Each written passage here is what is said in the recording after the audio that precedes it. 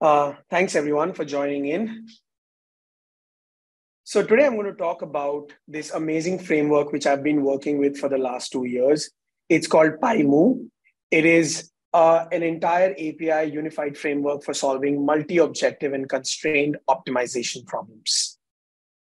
I want to thank the EuroPython community for giving me this opportunity to speak with all of you today. I'll give a quick introduction to myself. I was there last year in Dublin at EuroPython 2022. Because of unfortunate reasons, I could not join in person this year. But yes, in the context of optimization, I'd like all of you to know that I've had real life adventures with optimization. In my present organization at Polymerize, I'm working in the fields of material discovery, where there are a lot of challenges with respect to objective-based experimental design. So if you want to develop materials that have a certain kind of requirement, for example, with respect to elongation, compression set, all the properties of materials, and you want to find out the right formulation that gets you the jackpot, that's where you need optimization. And we worked extensively and used Pymoo internally to make sure that our customers are given with the best kind of optimization and optimized formulations.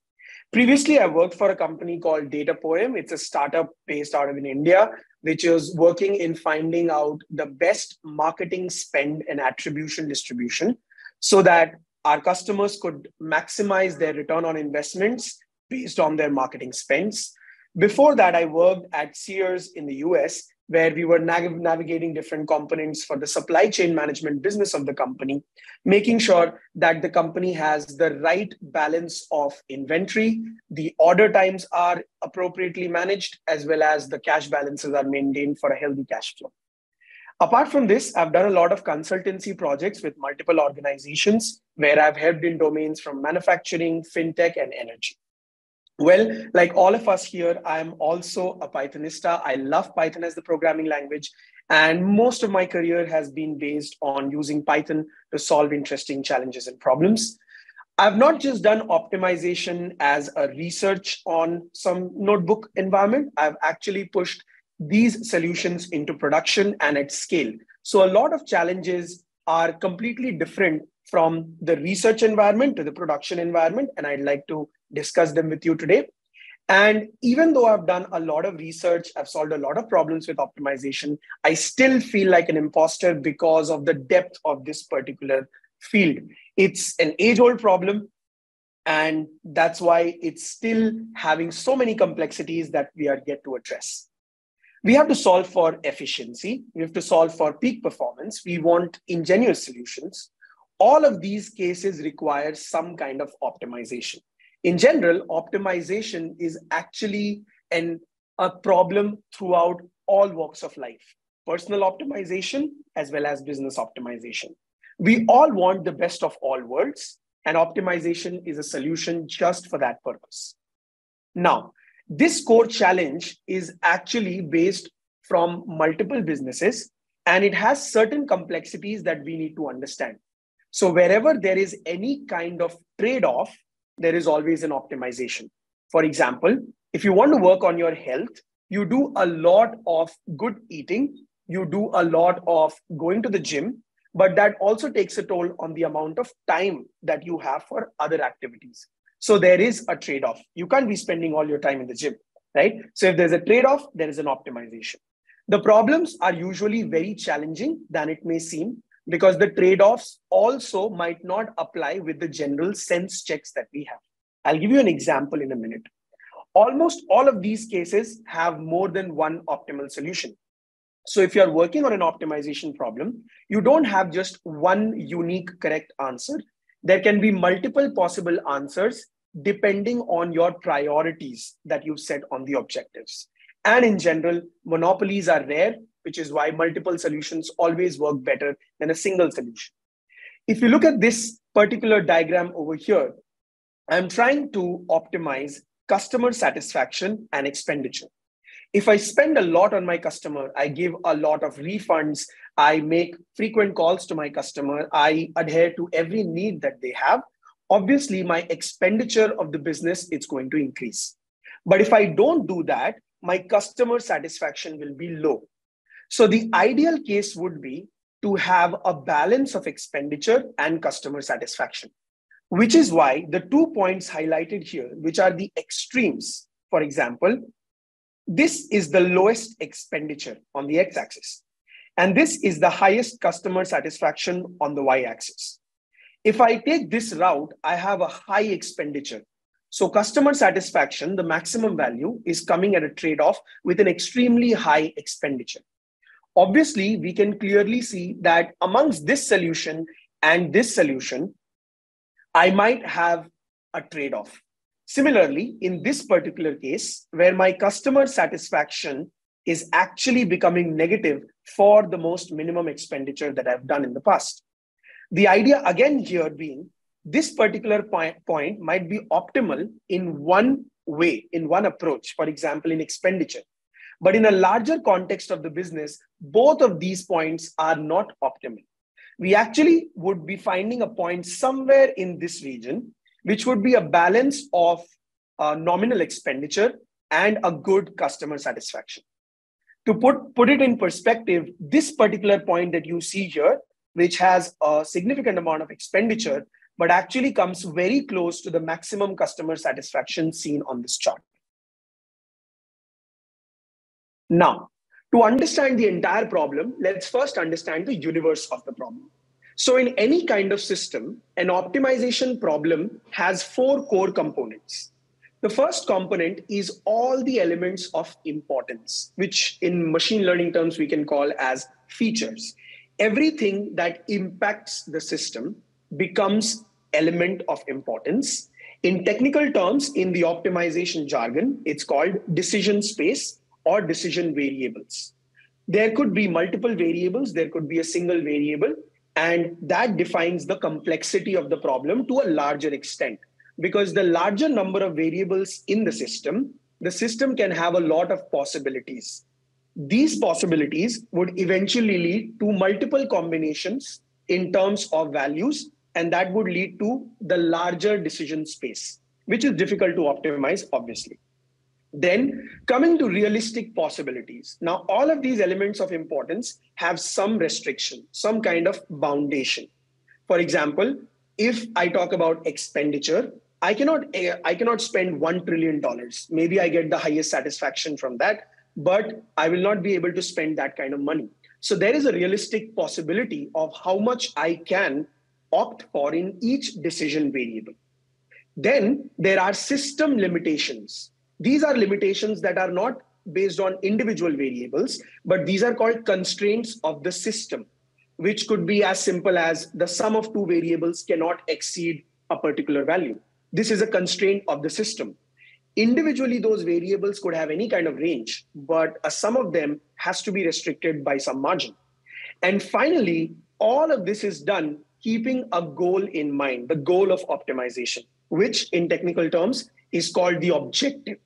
The objective function or functions can be multiple, and they also create the complexity of the problem. Higher the number of objectives to solve for, higher the complexity of the problem, more demand for convergence, more chances of suboptimal solutions, more chances of failure of the system because of the results generated. Let's take a quick mathematical example to set the stage for optimization. You see this mathematical equation here where we are trying to maximize a function fx. Whatever we want to maximize or minimize is called the objective function. There are 3 decision variables, alpha, beta, and gamma. The relation for the function is here, 5 alpha plus 13 beta squared minus 0.8 gamma, where alpha and beta are restricted individually, which is again the bounds of the system, by within this range, minus 12.5 to 18.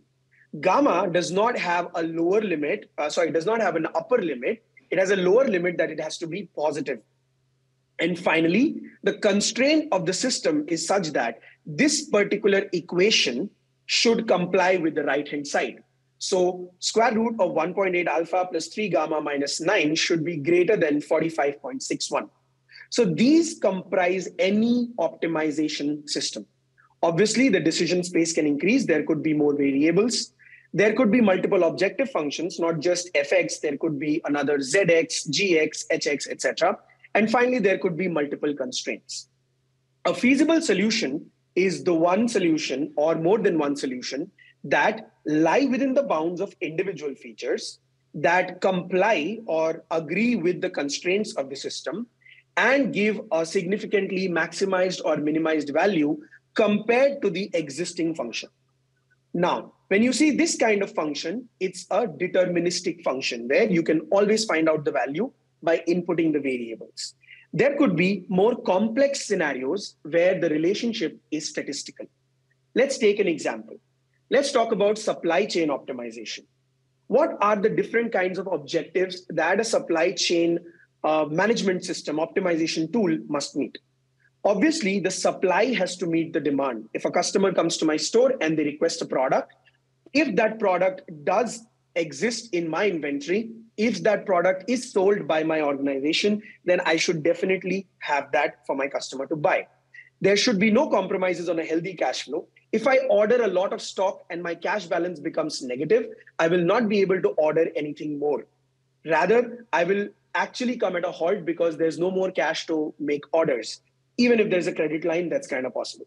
Then I have to adjust for the delays in logistics. There could be realistic issues in my logistics system, where a plane gets delayed or a truck meets with an accident and my entire supply system might break for a day or two. So I should have an adjustment for those possible delays. Then there's the cost of transportation. Now, I could transport everything from point A to point B, let's say using an airplane, but that costs a lot. But I could also transport from point A to point B using a truck, but that would take a long time. So I need to make sure that depending on the timelines of customer demand, I have to choose the appropriate transportation method so that my product reaches the inventory, the store on time, so I can sell it. Then there are product expiration deadlines. Then there's a balance of cost and quality of products I sell, and a lot more. And this is just one example of supply chain. This could be similarly applied to finance, to healthcare, marketing, etc., etc. So let's translate this problem that we just saw into an optimization problem. What are my decision variables? I have my inventory capacity, I have my in-store capacity, I have my logistics cost, I have my supplier credit, and so many other decision variables that are a part of the system. Then there are bounds. My inventory capacity should always be greater than 70%, otherwise I'm underutilizing it. But it could not exceed 90% because then I might be on a very red line-ish kind of a situation where anything beyond that would actually lead me to put my products outside the warehouse, which is not optimal again. Then my supplier credit should also be in a certain range, and so should be all of my other variables. Then there could be a natural constraint on the overall system where my net cash balance of whatever I have to pay, whatever I have to receive, and whatever is spending in terms of checks, in terms of credit, should all lie between a minimum of 2 million to a maximum of 4.5 million. Any cash beyond that, my cash is being unutilized. Any cash below 2 million, I am actually in a risky situation. Similarly, my logistics capacity utilization should be greater than 90%. I want to use most of my logistical abilities. And finally, with all of these things in place, my primary objectives could be either a single objective, which is maximize profit, right? But that's usually very ambiguous and very vague because there are a lot of factors that relate to profit. So I might also consider multiple objectives like maximizing product availability in my store, minimizing my delivery time for all my online orders, etc., etc. This largely is actually a translation of a mathematical optimization problem into a business optimization problem. Now, how do we define an optimization problem? Let's say you get a brand new problem and you are willing to find out what are the individual components, what is the larger idea in the optimization problem. So you first identify the problem type. Is it a single objective, multi-objective, or many objective? Single objective, like it obviously means, is a single unique objective. Multi-objective is when you have more than two, close to three objectives. And finally, you have the most complex cases where you have many objectives, which is more than or equal to four objectives. Then between objectives, you might have a bias. While you want to maximize profit, let's say your priority of that maximization is 80%, the remaining 20% might be split into two other objectives. So you have a bias towards a certain objective, and not all the objectives are equally weighted. Now, there could be add-on complexity to identification of this problem. Objectives may not converge. Two objectives might be completely inversely related to each other. So even if you find an optimal point, they might not be sensible for the business in general. Functions may have inflection points. If it's a statistical problem, there could be points where the differentiation cannot be happening, which is the case where certain algorithms like differential evolution might not work. So functions having inflection points can be a problem because anything to the right and anything to the left has a huge gap, which makes the convergence of the optimization very problematic.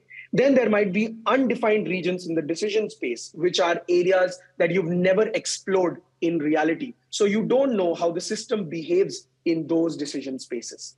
And lastly, in all the cases of optimization, we should definitely go for a fail-safe option, which is a foolproof method to make sure that if the optimization does not work, what do I do to give the best output that can at least be sustainable for the business? Finally, going to the next part of the problem, we evaluate the decision space. So we can't add all decision variables. That would just increase the complexity of the system. We need to also synchronize domain expertise. For example, if I add 4 decision variables and 3 of them genuinely don't impact the objective, depending on a domain expert's knowledge, then I reduce the complexity of the system by removing those. Finally, as much as possible, I should make sure that I reduce the size of my decision space. More the size, more the complexity. It's always better to have a great solution converged with lesser number of variables. And finally, these variables can have add-on complexity. Not everything needs to be a number. There can be things that are Boolean. There can be things that have a certain precision. For example, if I try to work in a decision space where my entire real number is the space, it's very difficult to manage the precision of the problem. For example, to a business, a sales of, let's say, 1.5 million and 1.568346 million might actually be the same. So I should not increase the complexity of the problem by adding meaningless precision. Then there might be different variable types. There could be categorical variables, integers, real numbers, like I mentioned. And then there could be specific problems like mutual exclusion. Two particular things might not always work together in the system. So there could be a situation where if you're using this, you can't use the other decision variable. So that kind of input being fed to the optimizer is very difficult, and we'll see some examples of it. Then after detecting the decision space and the particular bounds of the system, I will then go to constraints, where I would want to consider the larger logical and sense checks. Here, I would check for practicality, the relationship inconsistencies between my objectives and some meta objectives that might follow along. And then I also explore larger limitations. For example, if I have not explored a particular decision space, I don't want to go to that decision space because then it will lead to some kind of inconsistency in the system, and that loss of robustness might not be appropriate. Finally, my system should comply. It should be feasible. And in the non-deterministic regions in the joint decision space, there should be no value suggested. Then coming to the objective function, well, if you're lucky, your objective function would be deterministic. So it's just a math equation which you can plot, let's say, obviously to a maximum of 3 dimensions and try to solve it. If you can't visualize it, you might be able to put it into a system and try out different values and observe the different objectives so that you can point a particular optimal. But in most business cases, your objective function is not going to be deterministic. It's obviously going to be statistical, which is where you need to integrate the different algorithms in machine learning, deep learning, and other modeling tools. Now, an additional complexity could arise if you have a dynamic system. For example, in routing optimization, the decisions that you take are not some pre-created map. It's actually a real-time and agile system which is going to constantly monitor the process and take a decision, let's say on every hour, right? Those kind of situations can be solved with reinforcement learning. There are some great examples out there for that as well. And finally, the entire objective function is the core driving factor behind the optimizer. So you have to make sure that the underlying pattern learned by the objective function, if you're building a machine learning model, has to be very robust and consistent. The data set size should be large enough for the learning to be robust with any kinds of possibilities that the optimizer generates. Then there should be checks and balances for objectives. You might not allow the objective to go beyond a certain range, even though that's mathematically possible, that might not be practically possible. And then you could also have penalties for various kinds of strengths and high trade-off points, where moving a small amount for a particular number might change the entire objective by a huge margin. Those are points where the optimizer gets confused. Welcome the Pymoo API.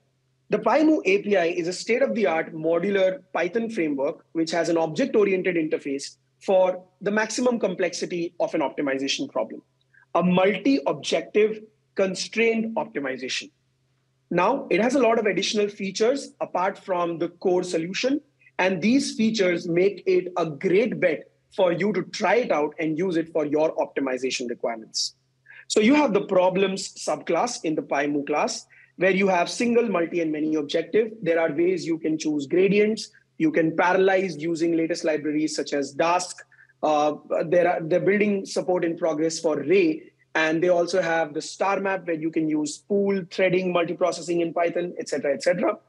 Coming to the optimization part of the problem, you have custom sampling, custom crossover, mutation, mating, survival, etc. If you have not heard of these terms in the past, just to give you a quick brief, a larger set of optimization problems differentiate as the classical optimization problem and the evolutionary algorithms. Evolutionary algorithms have genetic algorithm, which have the NSGA2, it has differential evolution, etc. Genetic algorithms basically, which basically work in the idea of how the human species evolved, right? So there was mating, there was mutation of genetics, there were crossovers between different pools, and then today as a human race, we are the best that has been seen from the past, right? Then survival of the fittest, all of these concepts actually arise from the evolutionary algorithm logic, I would say. And then there is the repair class, where you can repair your results while the process of optimization continues. There is constraint handling, there's decomposition, there is termination of a solution, which is like early termination. You might not have to iterate the complete set. You can terminate early if some criterion is met. And then once you've done the optimization, Pymoo API also provides an entire set of analytics on the optimization. So you can check what was the Pareto front, what was the kind of convergence that your optimization problem saw, what decision-making and performance indicators you'd like to check. You can create custom classes for that, which will help you design a problem in a more realistic and post-optimization analytical point of view. Now, there are some noteworthy features which are not easily available with the other packages that I went through almost in the last 2 years. There is support for different data types, so you can create your own custom data type. You have mixed variables like binary, discrete, real, integer, etc. Then you have a large bouquet of algorithms for all types of optimization problems. You have performance analytics, you have executional optimization, where you can do hyperparameter tuning of these. You can create custom classes, like I mentioned. And then you have different ways of adding constraints. So constraints might not always be in purely mathematical sense, like greater than 0, equal to 0, or less than 0. There might be cases where there is a higher penalty when you do not meet a certain constraint, and a lower penalty when you do not meet another constraint. So between those two constraints, you are okay with not constraining your system with the second constraint, but you can definitely not cross or not follow the first constraint. Those kind of functionalities are available in Pymoo. So lots of talk. Let's move towards the code, and let me give you a quick glimpse of the kind of potential that Pymoo has. So I'll just do a quick pip install, upgrade my pip, and I will install Pymoo, which is I'll import Pymoo. Then I'll just quickly show you the version. This is the latest version of Pymoo.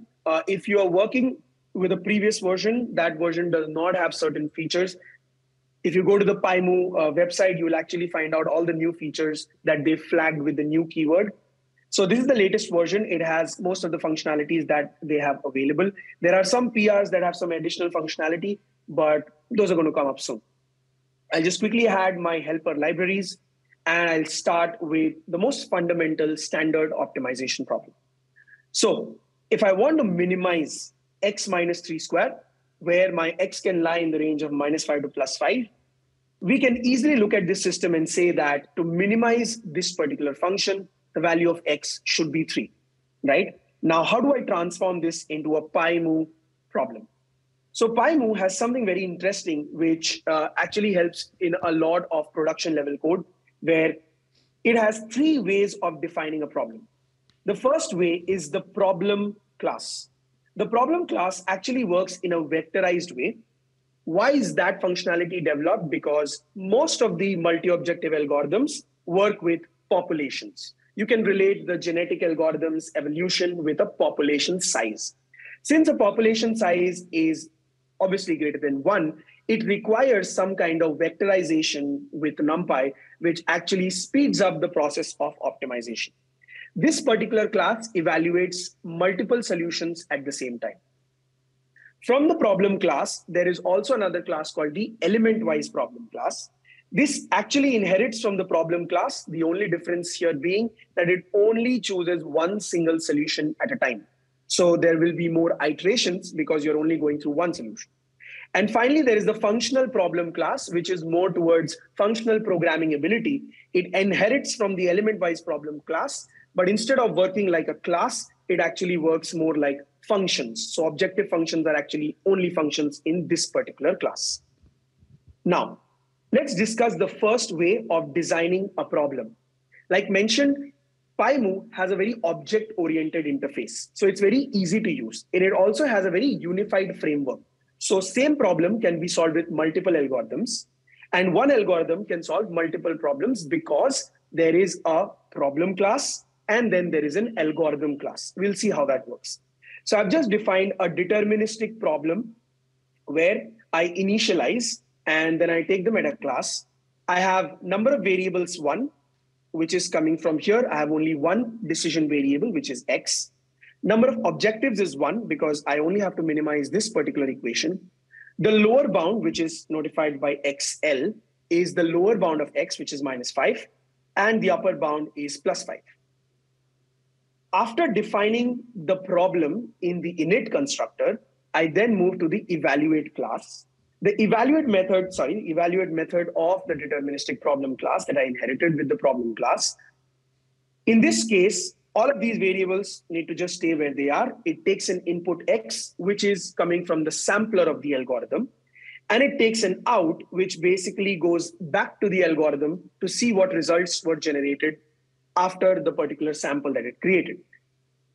Now, to show you an example differentiating between the problem class and the element-wise problem class, I've actually added a print statement here to show the length of x in this class and compare it with the length of x in this particular class. And this only takes my out, capital F. So capital F actually is the objective function representation.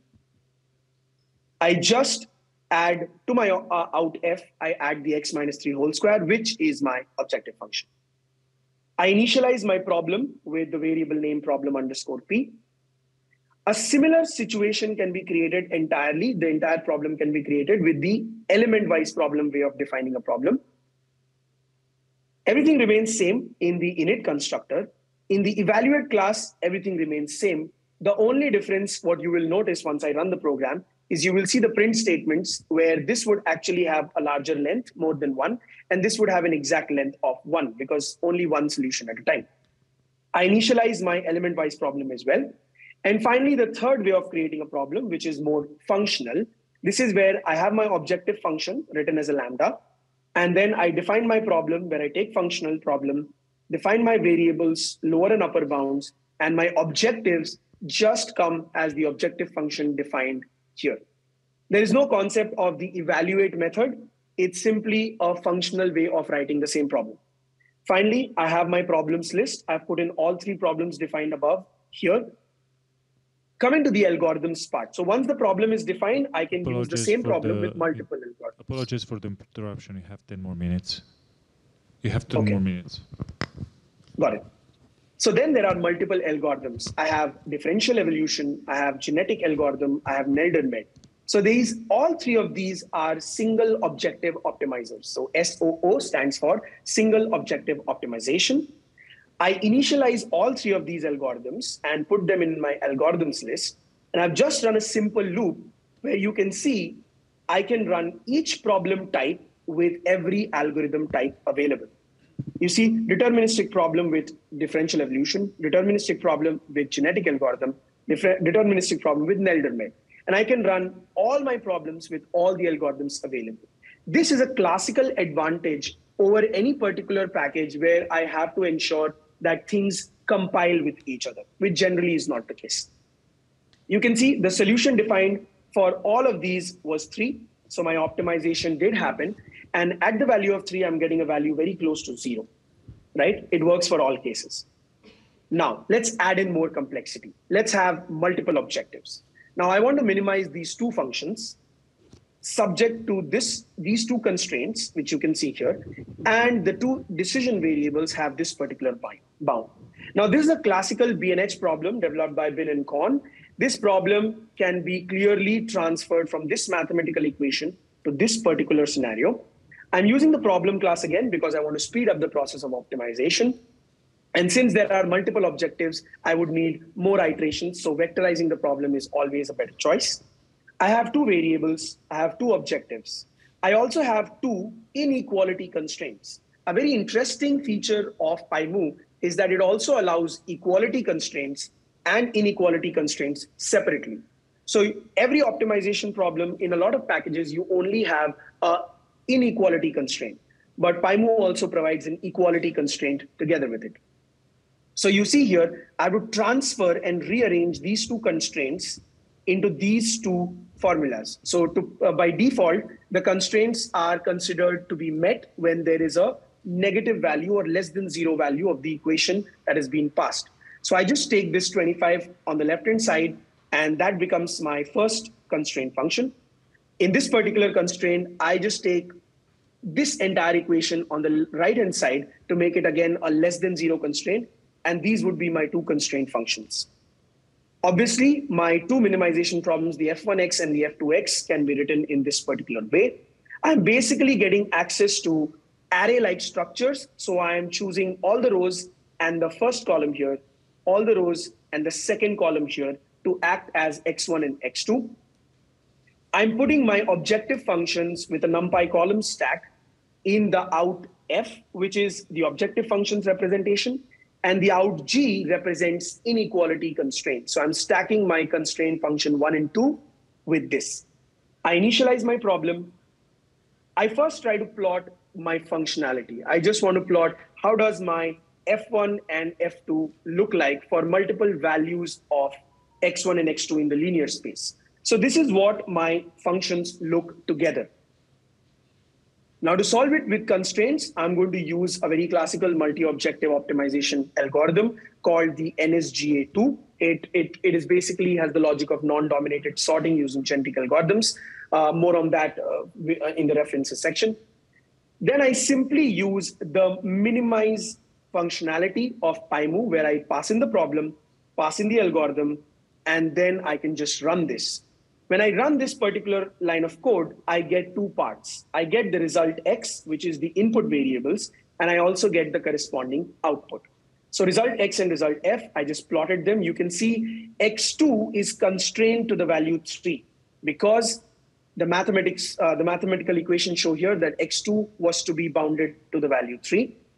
And I was able to get a particular set of solutions using the optimization solver.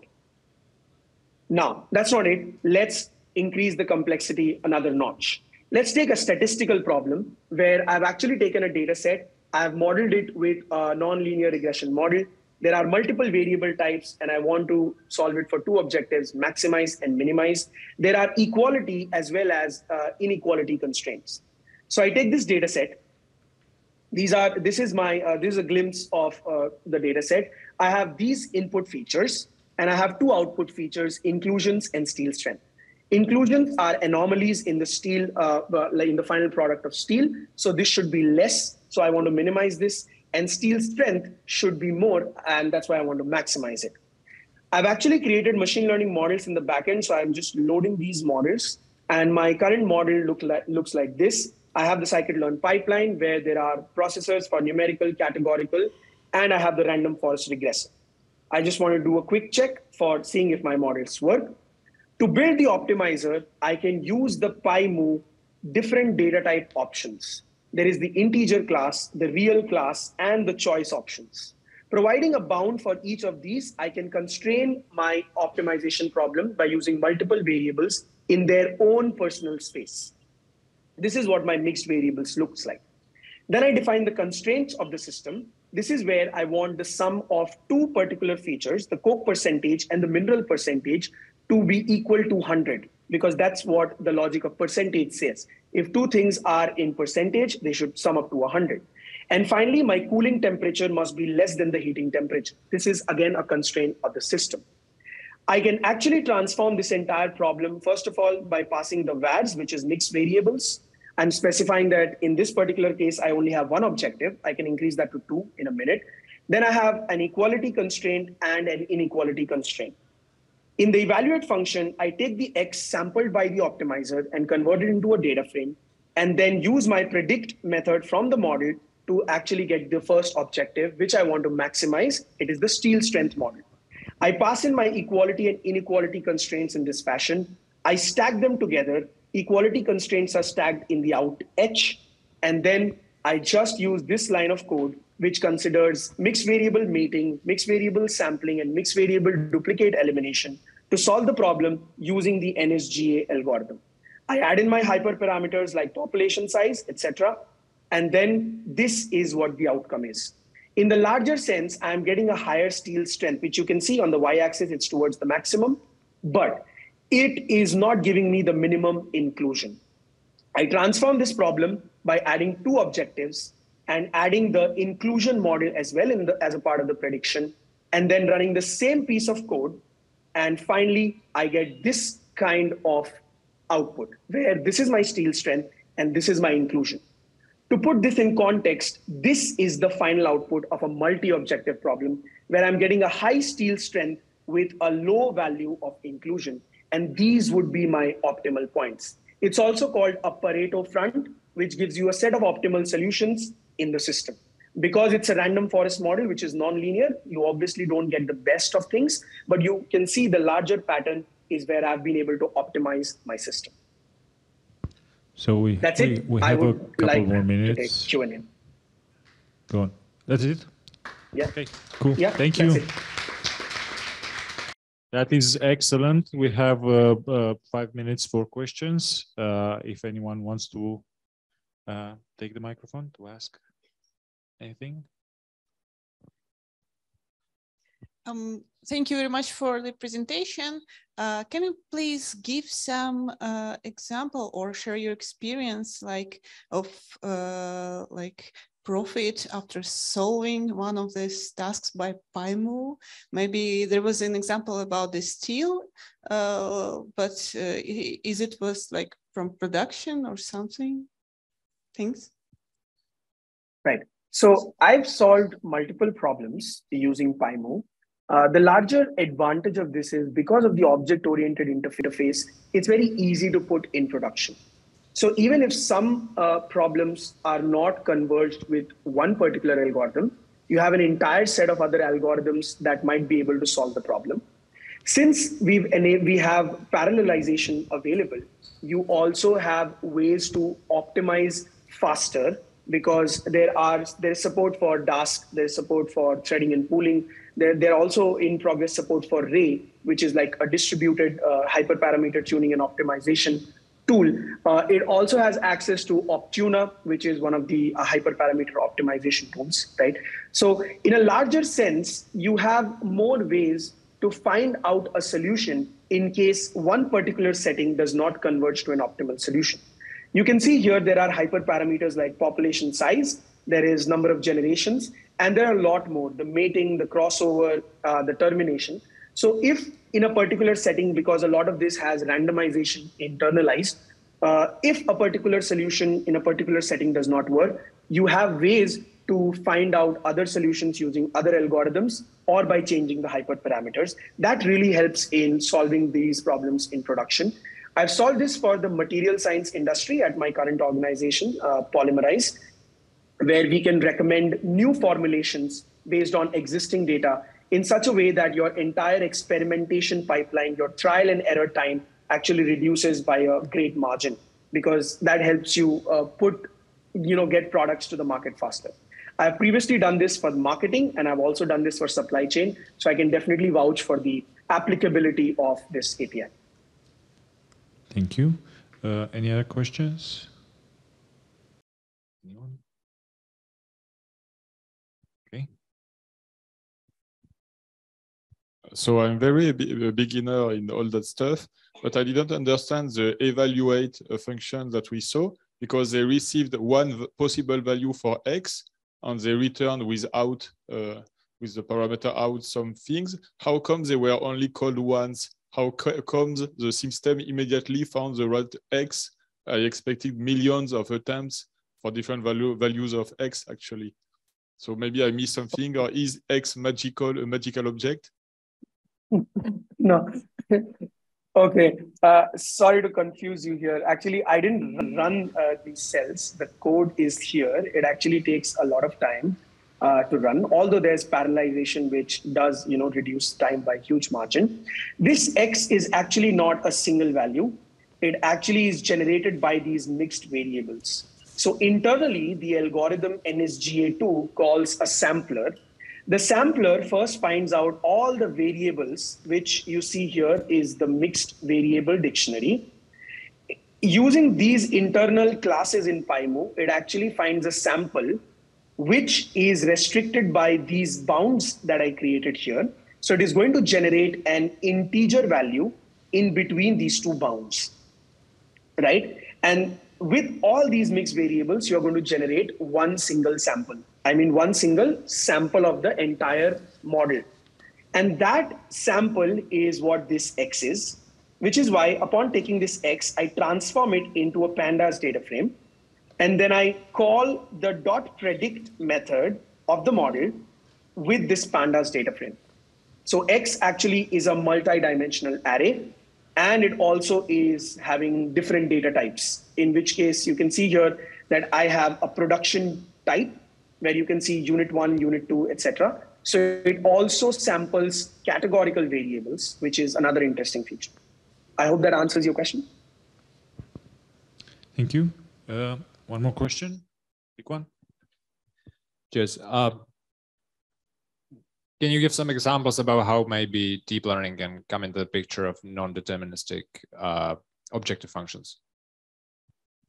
Right. So my experience has actually largely been with deep learning models, replacing this classical machine learning model random forest here. The advantage, the larger application is just that this .predict, right? This .predict, this model, instead of being a random forest regressor, it could be a deep learning model.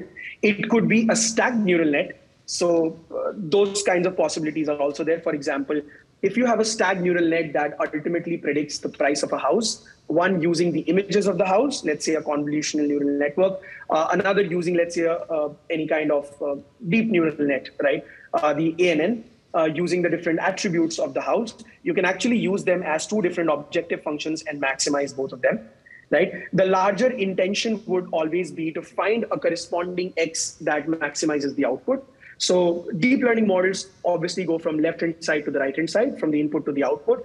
If you want to go from the output to the input, you have a desired output, and you want to find out the best possible input to generate that output, then you use optimization, right? I mean, then Pymoo can help being, having the deep learning model embedded here. Thank you very much. Thank you for joining from such a long distance. Thank you, everyone. Bye. Thanks, everyone. Have a good day. Bye. Please join us to the forum hall for the final keynote of the